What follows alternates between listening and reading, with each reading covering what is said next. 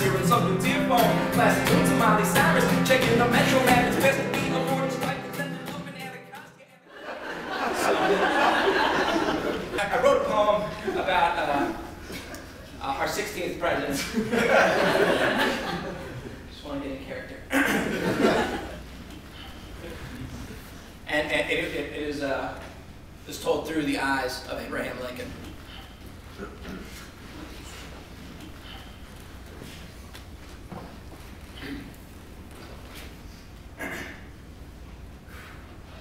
Humanitarian, yeah, I wrote like that, was a Cesarian because of my stovepipe hat. Born in a passionate nation of master vocations, no faster, impatience or pasteurization. Mama died of milk sickness, ow, hollering. Talk about lactose intolerant. Daddy was poor, saying, get it yourself, couldn't afford PlayStation. -12, I was born in 1809. Oh, looking so fine with a bow tie, all the ladies saying, oh my. Who'd have thought a little boy, born in Kentucky, raised up in Illinois, would grow up, blow up, do something big, Republican, practice law, run for president, but first I got to side. My girlfriend died, I lost my job and something deep inside, but if you don't succeed, then you try again. So I tried and I tried and I tried again till I defied the slide and turned the tide again, and then stride by stride found my pride again. Found a bride again.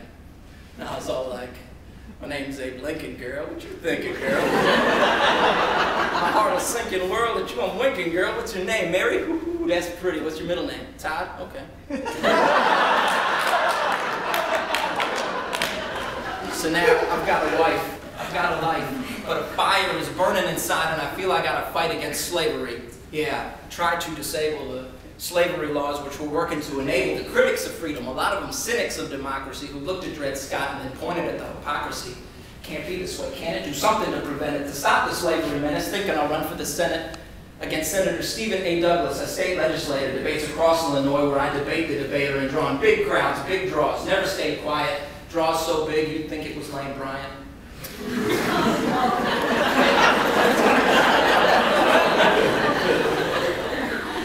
things he was saying were so bad and prejudicial. His arguments were just as sad as his initials. And I lost that race, but I continued to recite that just because most people like something doesn't mean it's right.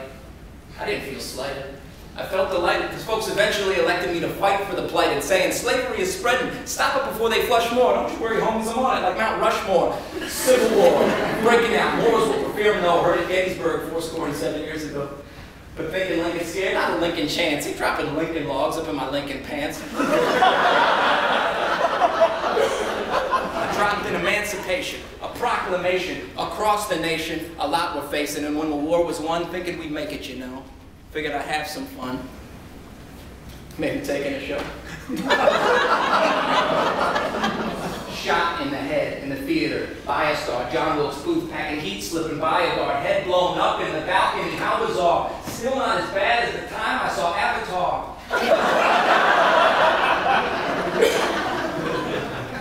So died a leader, known for mending fences.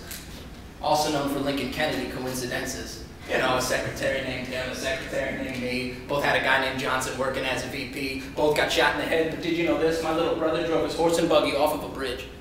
I gotta say, that's my story, the great emancipator. I'm saying God the glory, maybe I'll see you later. Spilling noise from Illinois, the land of Obama. I'm on the penny, the 5, your mind and your mama. So if you guys want to criticize an editorial, I got a question for you. What color is your memorial? Peace. Thank you.